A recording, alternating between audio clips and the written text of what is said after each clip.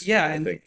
speaking of the bizarre sexual fantasies of our top trolls, Yes. how do you feel about moving on to? Oh yeah. Oh, absolutely. I've been. Do we save that? Do we want to No, go no. straight to Crave? Let's do it All right now. right. Okay. So, I'm not. There is an individual called Pekka Kalyanimi, who is a prior to the war in Ukraine was completely unknown, but he's emerged as a quote unquote disinformation expert, and he's been quoted by like the Washington Post and stuff as this independent expert. His whole shtick is going after people the Ukrainian government doesn't Yeah. like and exposing embarrassing personal secrets about them, doxing anonymous users, and whatnot. He's good with Google. Yeah, No, yeah, and so many of his threads are just like you just pulled Wikipedia. up the first page of Google, Yeah, you yeah, but know. it's just like he has zero credibility outside a very loud but quite small like internet Yeah. minority. And anyway, he has gotten a taste of his own medicine in the past few weeks. There have been two Twitter threads which have exposed his background and the fact that, contrary to his claims, he has absolutely no experience whatsoever in he claims to be this social media expert who's been researching the dark side of social media for years. This is a total lie.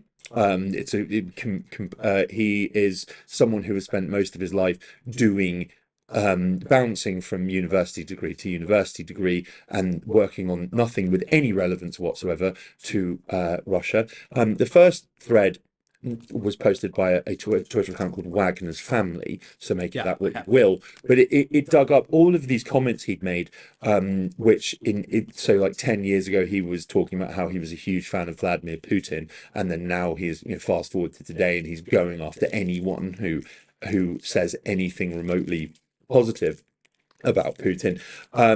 He also engaged in all sorts of bizarre edgelord behavior, like posting anti-Semitic quote unquote jokes, boasting about how he'd masturbated in a concentration camp museum toilet.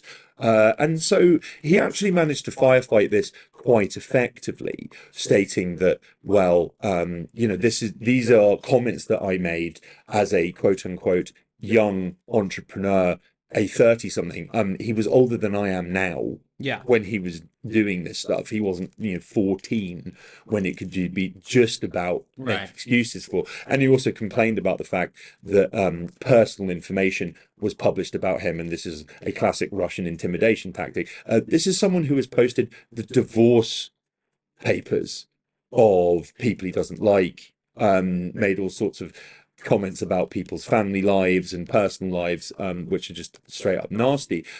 So a second thread was posted this week, in which it's been revealed that he used to run porn sites, which solicited and content that was basically illegal.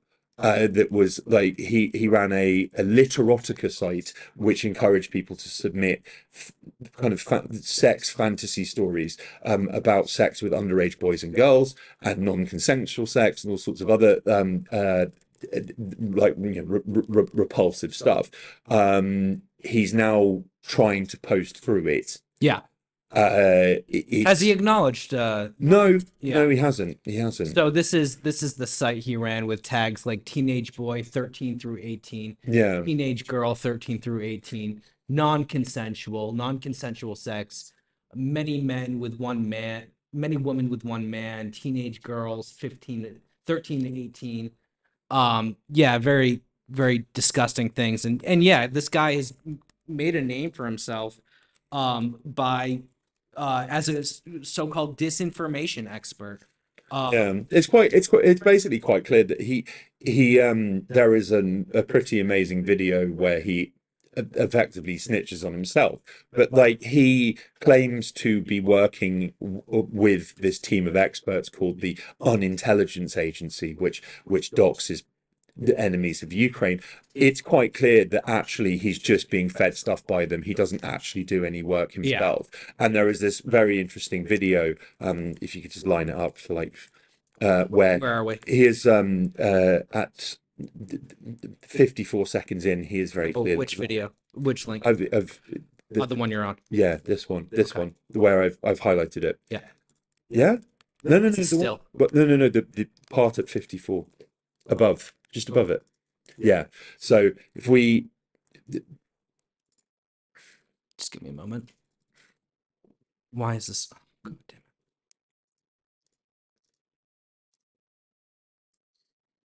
Here we go. yeah. So if you skip to 54 seconds in,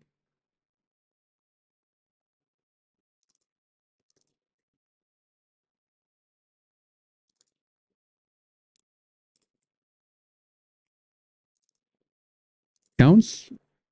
So that but I have a team, or I'm part of a team. I don't have a team called the Intelligence Agency, where we kind of do these investigations. So there are very capable people there. I'm more of a like the megaphone.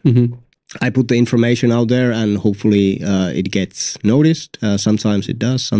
Often it does. So for Yeah. So there he goes. yeah, but I mean, if you look at the stills on his face, he states, yes, I have a team, and then very quickly corrects himself, saying, I don't have a team. I'm part of the team. If you look at his facial expressions and body language, he's very, very, very clearly lying. Yeah. There is a large number of mainstream kind of Ukrainian ultras who have endorsed his work. He's rode the NAFO wave. And, yeah, it's interesting to me that he's got a history of anti-Semitic jokes, because Camille Deshevsky, the founder of NAFO, has the same. That was it was unfortunate for me. I was working on an article about him when Moss Robeson made his thread and kind of beat me to the scoop. Good on him. Moss does excellent work. Yeah. But yeah, a long history of Anne Frank jokes, Hitler jokes, that kind of thing. Yeah, mocking Ethiopians and all that stuff, and it's just like it's quite clear that he was chosen as the SA kind of figurehead for like what's effectively like a Ukrainian black propaganda operation. There was a NAFO conference at a NATO summit where all of these losers who post under pseudonyms on Twitter like got together and patted each other on the back and mocked Russian holidaymakers who were died in shark attacks and stuff. And Pekka was the kind of central attraction of this. Yeah. And got lots of loud cheers for his quote unquote Vatnik busting, and that's who he is. Yes. And it's interesting that that there is and I've reported on this for Min Press, but there an absolutely wild NATO report that was published in November last year, which effectively called for NATO to create a online harassment battalion to target people who don't toe NATO's line. And they endorsed like doxing, cyberbullying, stalking, and there is this hilarious. They have your tweets in there too. Yeah. I'm listed in this report. The author is this guy Keir Giles. I'm strongly suspect he's MI6, he at least has a background as a British Ministry of Defence attaché, and he has promoted a parody account of me, which has posted anti-Semitic content and mock the victims of sexual abuse, because it's just richly hilarious. And it's this is like probably run by NATO. It's quite extraordinary. The report notes that Keir Giles is a failed stand-up comedian, which I think says it's unsurprising somehow. But yeah, the report's worth reading in full. Just read my investigation on it, because it is. They are effectively stating that the entire purpose of this is to malign Russia, promote Ukrainians' heroism, and highlight Russian embarrassment and failure, which was the key media thrust for the first year of this. And that has the obvious welcome upshot of being able to keep the proxy war grinding on, because hey, Russia's really incompetent and useless, and they're going to collapse any minute now, as long as it's just this next shipment of weapons, and then it's going to push them over the top. And so Well, Yeah. I mean, it's funny how they take these like failed figures. So like Camille Deshevsky, the founder of NAFO, was a failed video game reviewer and That's low. failed criminologist as well. You know, Pekka ran a failed child porn porn, site. Yeah. you know, fanfic website.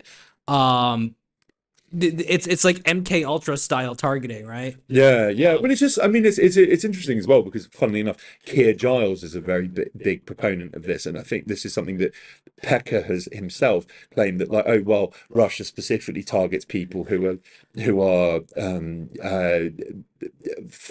professional, sexual, social failures and outcasts, Yeah. and whatnot. And it's like, no, I mean, it's abundantly clear that this is who the British and the Ukrainians and the US go after. It's the same with the Elliot Higgins, you know, our dear Bellingcat friend, who like there are interviews where he can't even remember what he failed to study at college. Yeah. And he was working as an administrator at a ladies' lingerie firm. Right. Just this kind of stay-at-home dad. Yeah. Like, and then he got noticed by what he was doing.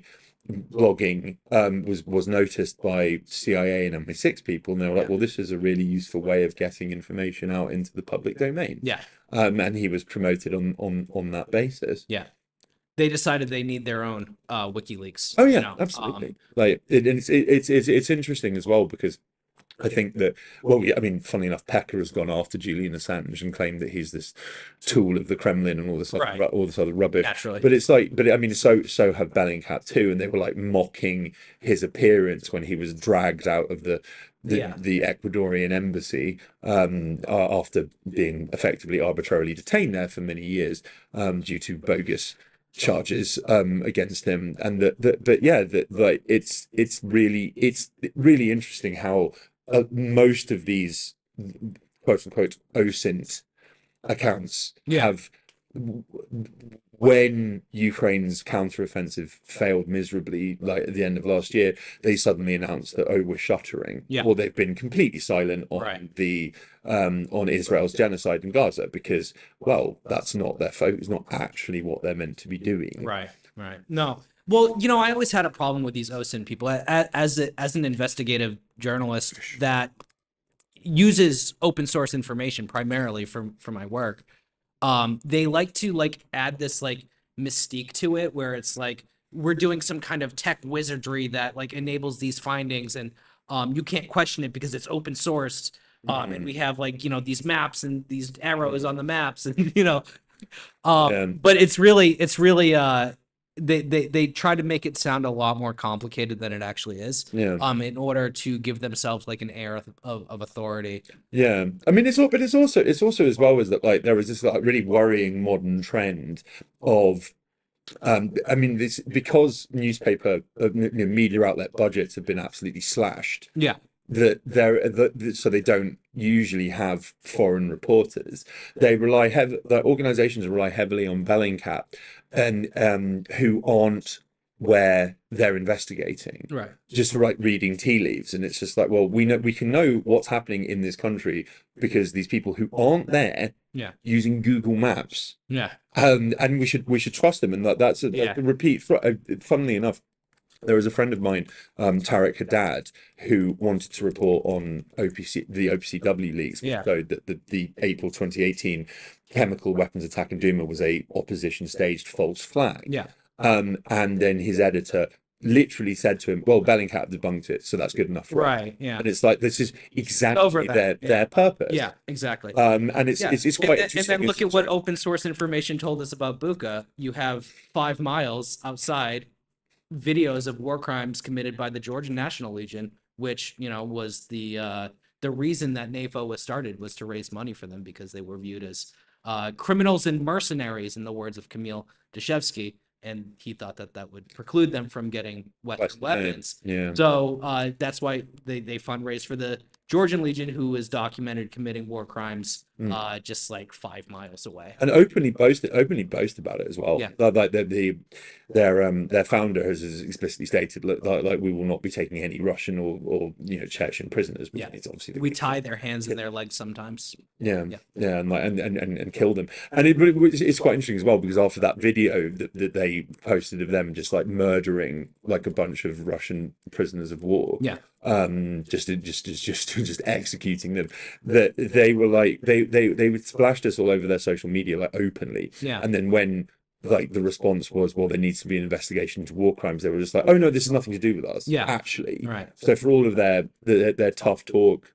Well, and you know, I've published 2 audio testimonies of former members of the Georgian Legion. One admitting that there were 2 men who passed through a checkpoint in the east of Ukraine, and had black bags put over their head, brought to a basement, and had their throats slit, just because they blew through the checkpoint.